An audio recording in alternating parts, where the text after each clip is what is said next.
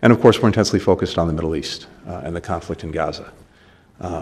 The strong shared desire to minimize and end the suffering of innocent women, children, and men who are caught in the crossfire with the greater provision of humanitarian assistance. The President announced last night a maritime initiative, which will be critical, but we know as well that it is absolutely essential not only to maintain but to expand the land crossings into Gaza.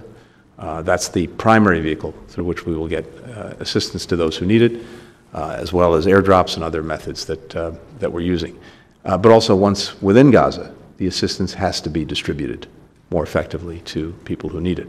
And in this moment, in this hour, we're also intensely focused on seeing if we can get a ceasefire with the release of hostages, the expansion of humanitarian assistance, and an environment for working on an enduring resolution. And there, the issue is Hamas. The issue is whether Hamas will decide or not to have a ceasefire that would benefit everyone.